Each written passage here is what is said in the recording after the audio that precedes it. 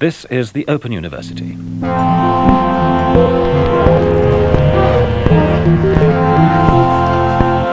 Hello, it's a stormy day here in Paris and not really worth going out into. So I'm going to stay at home and watch my pot plants, make sure they don't get bowled over.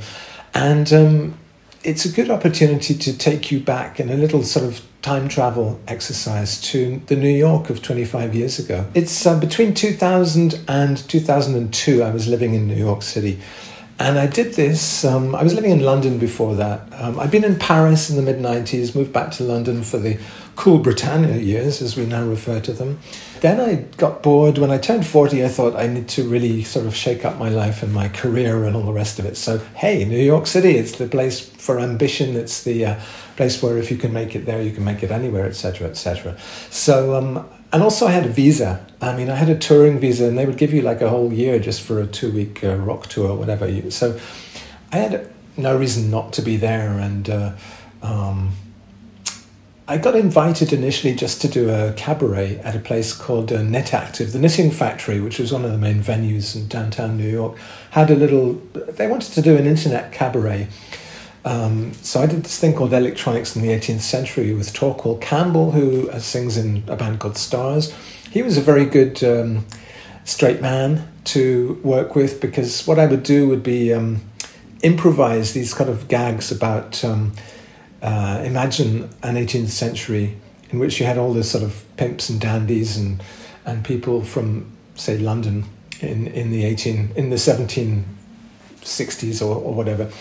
But you also had electronics. So it was a kind of weird retro thing. We showed excerpts from Chitty Chitty Bang Bang, I think it was, on a little screen, and Talk would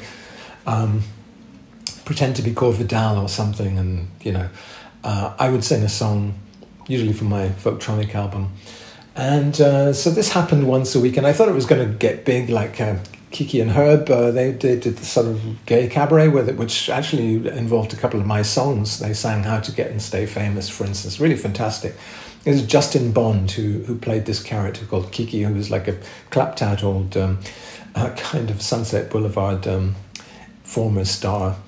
And they'd transferred and were managing to make a lot of money and make names for themselves. I'd already been coming to New York since 1996 to do like in-stores and other music and concerts, obviously, and CMJ performances and things like that. But moving there was different. I initially lived just north of Central Park with a Vietnamese woman. I don't know really how that happened. It was just someone who I'd been emailing with or something, and she was, it was quite a scary area. I was a bit scared to go out. Our back windows overlooked these really derelict buildings which were occupied by crackheads and homeless people. And she would go to buy the groceries in Harlem. I was too scared because she was Asian, and Asian people kind of just pass, you know, for black, I guess, in black areas. But I would have really stood out. I think things have changed quite a bit in Harlem since then, but I really felt, and to some extent people amplified back to me that was a dangerous place. I then moved to a sort of share house in Brooklyn for a while, Carroll Gardens. And then I thought I didn't move all this way to America just to live in Brooklyn. Sorry, Brooklyn. I wanted to live in Manhattan and be like Andy Warhol or something. So I got this apartment. I've befriended an art student called Rika, a Japanese art student. And really my time in New York is dominated by Asian people and Asian districts, because she helped me find this apartment on Orchard Street. So I lived at 38 Orchard Street, it's really Chinatown, although it's just on the fringes. It's obviously a previously Jewish area. You've got the Tenement Museum just a few blocks up on Ludlow Street. So it still had a few Jewish delis and things dotted around, a bagel bakery called Kossar's nearby with excellent bagels. But mostly it was my block was Chinese. It was the intersection of Hester Street and Orchard Street, and just parallel to Allen Street. So I'd often go into Chinatown, buy oranges and dumplings, and that would be my lunch, would be 5 dumplings for $1 from Vanessa Weng's place on Eldridge Street, and then I'd buy like a few oranges and eat those, and cheap and cheerful. I think Vanessa's dumpling place is still there. This is one of the things that this can be about, what's still there and what's gone. Because a lot of people tell me that New York got way too expensive and all the interesting stuff went. My first experiences with New York really centered around record stores or magazine stores, which were attached to record stores. So you had all these, you had Virgin, you had Tower, you had, did you have HMV? I'm not sure. You had other music and various other indie record stores there. A lot of bookstores as well. You know, culture stores were a thing in the 90s in a way that they haven't been since then, really.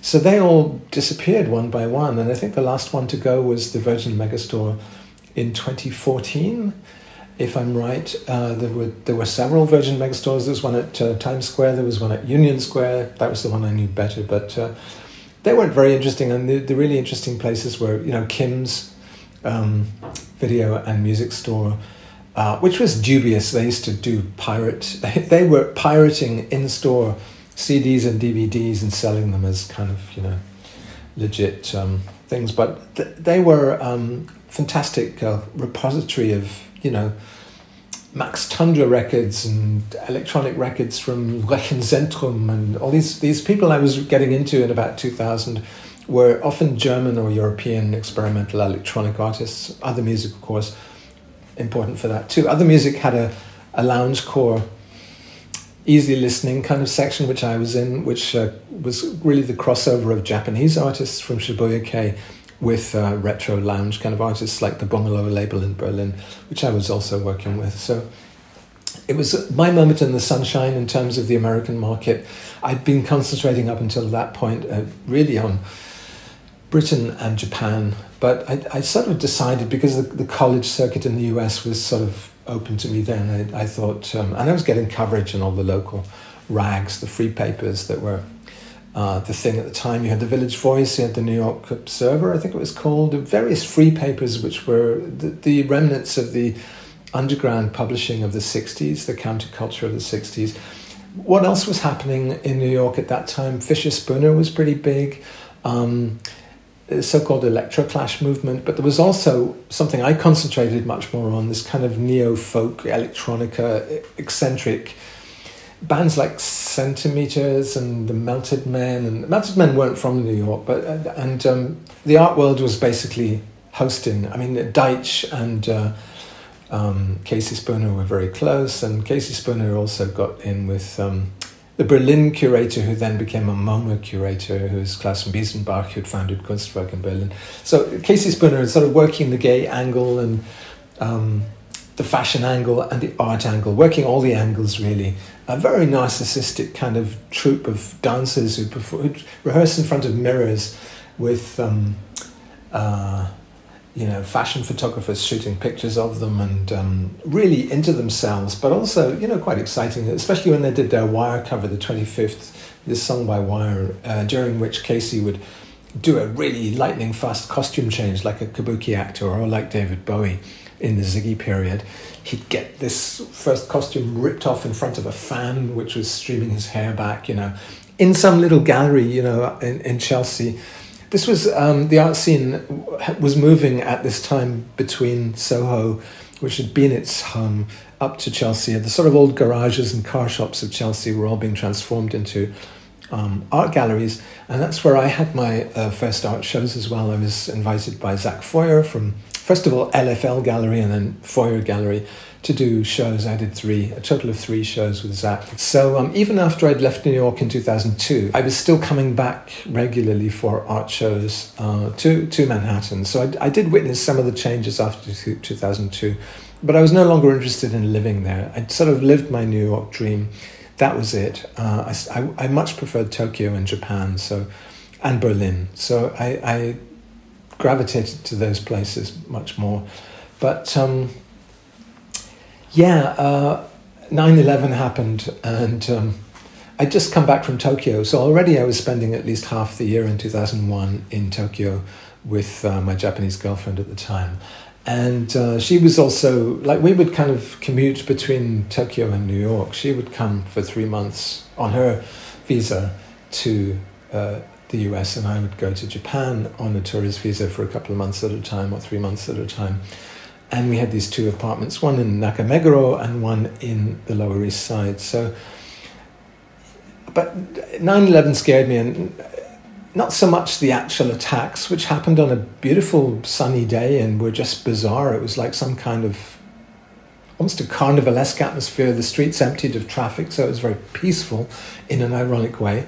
But it was the peace before the storm, and what really scared me was the US reprisals that were going to happen when they hit everything and just randomly started attacking all over the world. So, and ironically, not the countries that the terrorists were actually from. They just attacked whoever they felt like attacking, Afghanistan, Iraq, whatever.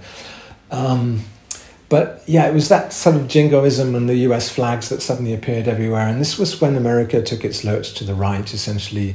I mean, it started arguably with Gore losing the election to Bush in 2000.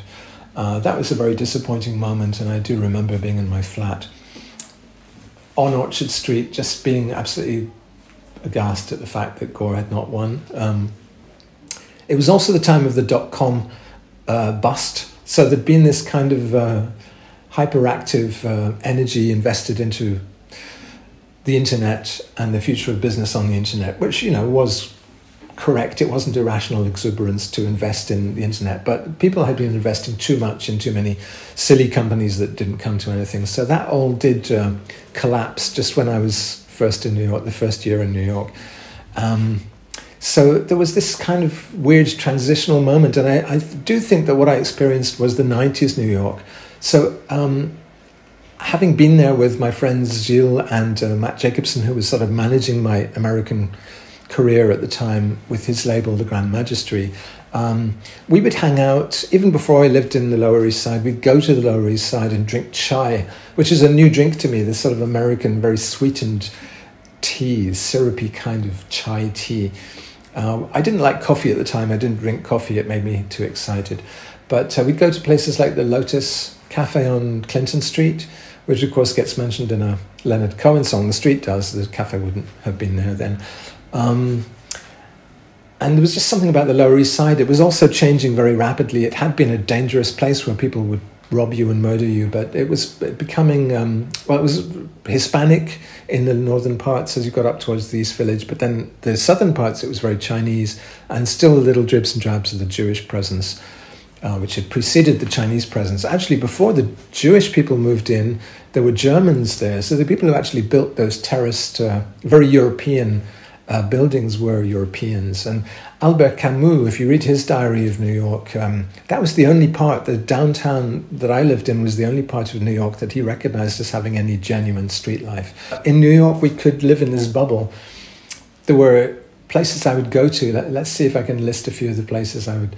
Well, first of all, it was internet cafes on Lafayette Street, actually right next door to where David Bowie bought his penthouse with Iman. And or places like Universal News on Broadway, which had all the fashion magazines and everything, and you could sit there drinking a drink of some kind and reading magazines for free in the Japanese style. Don't have to buy to read. Or it would be, you know, other music, obviously. Bars like Double Happiness, which was in a very dark little basement on Mott Street. Or I had a friend called Eric Swenson who lived in the East Village. A little bit, or Stephen Merritt from the Magnetic Fields, with whom I collaborated and did interviews and things, and was kind of friendly. So we toured together, you know. What other places were there? Were all these night spots like Void. There was a place called Void, or day spots like there was a cafe I really liked on Mercer Street, I think it was, in Soho, called Untitled Space. Kind of pretentious, but huge space, which now I don't think you could get in Soho, a kind of space that large and just sell coffee, you know, and justify it. I think it would have to have been at a time when Soho was still a bit neglected, a bit sort of down market. Obviously, it'd been a continuous evolution from when Philip Glass and people like that moved in and got lofts very cheap there. The Iron District, Wrought Iron District as it's known, that was saved from being flattened by Robert Moses, the highway proponent, by people like Jane Jacobs. Jane Jacobs doing civic protest against the redevelopment of these beautiful historic areas of New York. But My first friend actually in New York was called Regina Joseph, and she was living in Greenwich Village. So my first few trips there, I'd stay with Regina and her husband Martin, happened to be called Martin Curry, no relation. And they were working in an advertising agency in Tribeca. So my first kind of experiences were really Greenwich Village, which I continue to associate with people like Bob Dylan and, the folk scene of the 60s. So it felt a bit old-fashioned to me, but also very gay now, a gay kind of centre. Tribeca, it was sort of becoming trendy, but it was the wrong end of Chinatown. I was at the wrong end of Canal Street, essentially. I was at the other end of Canal Street. Canal Street was just at the bottom of my block. There were some art galleries moving in. It's now a kind of art area where I used to live, a lot of little galleries around there. But the first one I remember was a place called Kunst on, I think, East Broadway or Division Street, East Broadway, which was an old Jewish music hall which they'd converted. It had become an electrical store, and then Kunst took over and became a gallery They didn't even change the frontage. It still looked like an electrical store, but electrical goods, but became a gallery. And then on Ludlow Street, just the next block from me, Dexter Sinister had a little kind of concealed basement under a storm door, which was for Stuart Bailey and his colleagues' kind of graphic design experiments and things. There were a lot of things. Another place, Tonic, super important, Tonic on Ludlow Street, little music venue where I'd play with people like Arto Lindsay, and I met Stuart Murdoch once in there, and they're just a real neighbourhood hangout. There were always these kind of lineups involving ex-members of the New York bands that had compiled decades before, 20 years before. Ikoe Mori and people like that playing in various lineups and combinations, and also the John Zorn kind of gang was always playing there. And further up Ludlow Street, there was a place called Pink Pony, which was the first cafe I really latched onto. I used to just sit in Pink Pony. Next to Max Fish, which was the famous bar. I used to be friendly with Harmony Korine, so I remember going with Harmony and some of his friends, a little guy called Brian with spiky hair who'd sort of score heroin for Harmony, to Max Fish, for instance. I even looked at an apartment above Max Fish, but it would have been horrifically noisy. If we did go across into Brooklyn, we went to Williamsburg, and Bedford Avenue was a kind of with the main drag, a bit like a college town, really, in that kind of self-consciously hip way. There was a little kind of shopping mall, which was all just very trendy, shops, fronted by Spoonbill and Sugartown, which was a bookshop with arty books. I once saw Vito Conchi giving a lecture there, and that was where some of my friends lived. Rika Hirata, who later took her own life, alas, was living there, or her boyfriend Ryan was living there. So that was always a fun place to go to, and galleries like Pierogi were there as well, which you would check out the new shows and things. That's one memory I have, is just the in Chelsea, the openings when they're all synchronized. There would be certain evenings, say a Friday evening or a Saturday in Chelsea, when just the huge art crowds would arrive, mostly really young people, and a lot of them based in Brooklyn, Bushwick and stuff. They would come in on the L train and they'd be there for these art openings. And there would just be a real vivacity, a real effervescence on the streets of Chelsea, protected from traffic, really, although they'd all been car shops once upon a time. There were also some high-class stores. I had a good friend called Hiroshi Sunari, who now teaches at NYU Art School, who worked in Comme des Garçons at the time. And if we wanted to go and see him, we'd cross the road from... Comme des Garçons had this amazing architect-designed kind of metallic door, which led you in, almost like a vagina or something, and led you into the store through a metallic tunnel, curved, organic-looking metallic tunnel. Opposite Comme des Garçons was a place called the Wild Lily Tea Room, which was a beautiful Japanese cafe with sort of fish ponds in the cafe, which you could sit around, gather around. And I went there a lot with Kahimi Kari or whoever was in town at the time.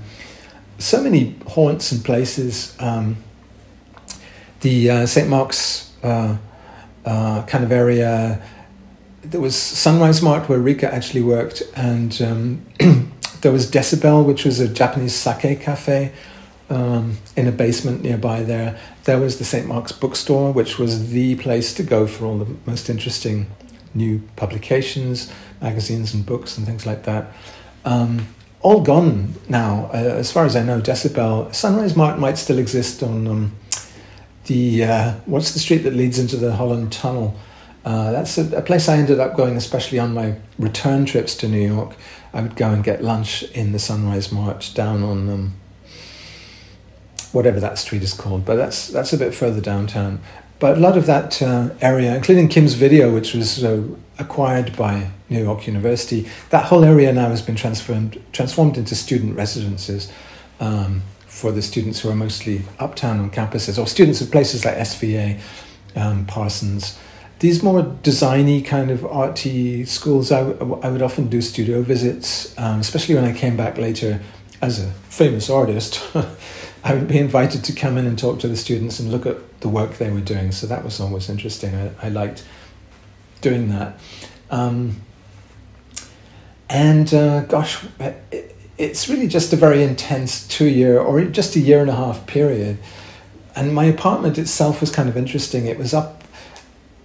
I bought new windows because it had these old wooden rotten windows and a fire escape in front, which would have made it very easy to break in and steal my studio equipment, which was all very primitive. It was just like a sampler and a laptop and stuff. But the windows that you can see now from the street on Street View, they are the windows I bought, the window frames that I bought. And even the air conditioner is probably the one I bought in Target, and dragged back because it was too hot in the New York summer.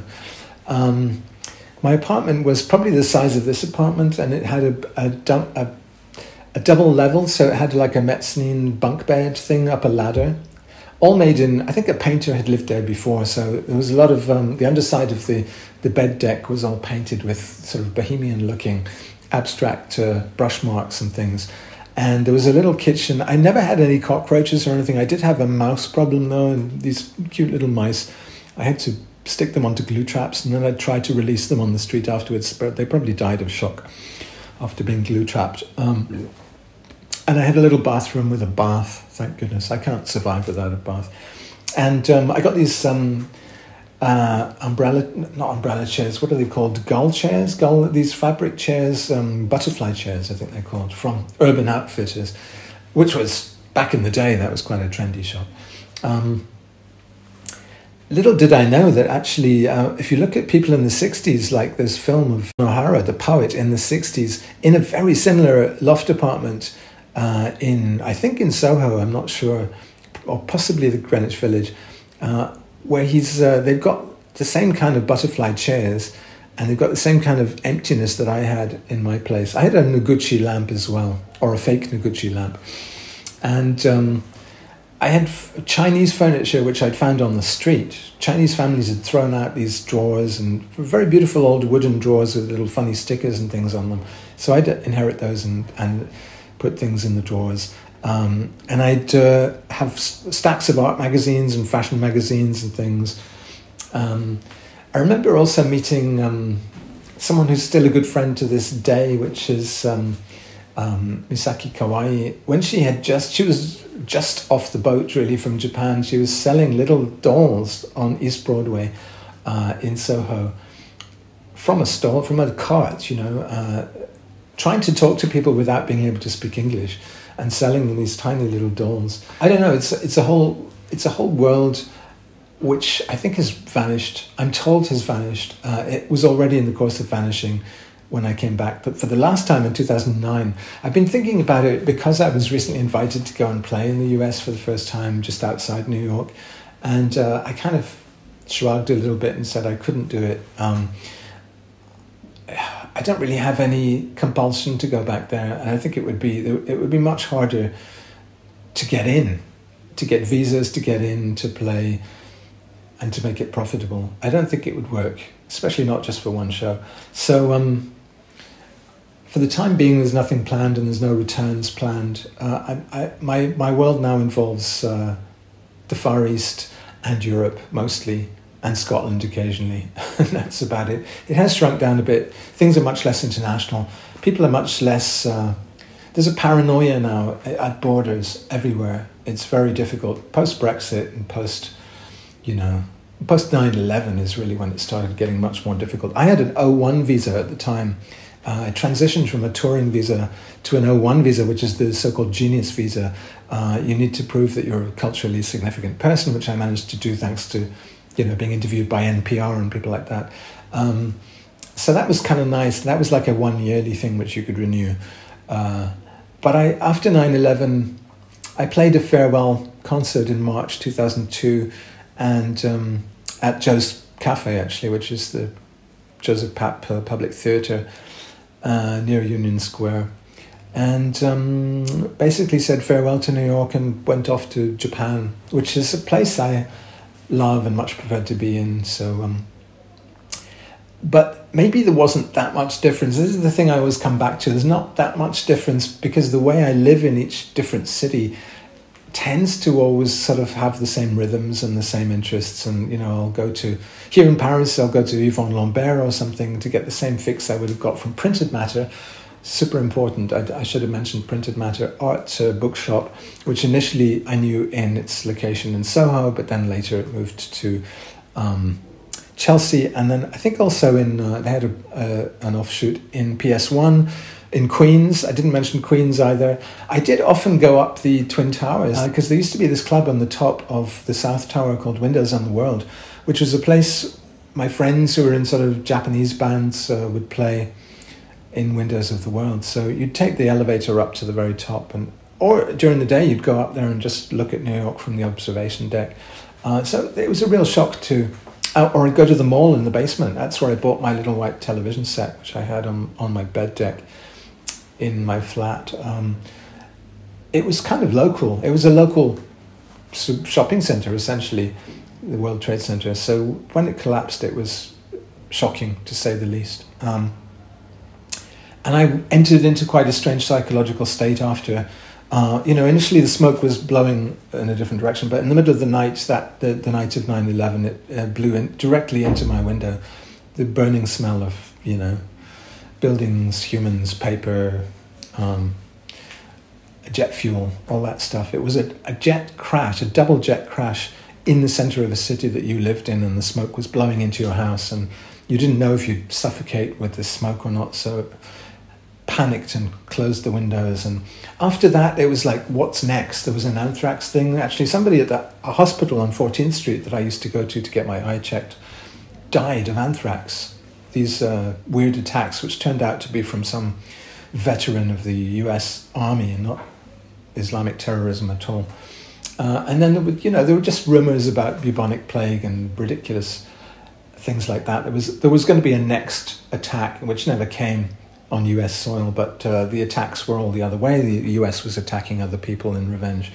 So that was a horrible process, and I didn't really want to have anything to do with that country anymore after that happened. So it was the time to say farewell to New York, and it's probably the time for me to say farewell to you in this video too. So I hope you've enjoyed it, and see you in the next one. Open University.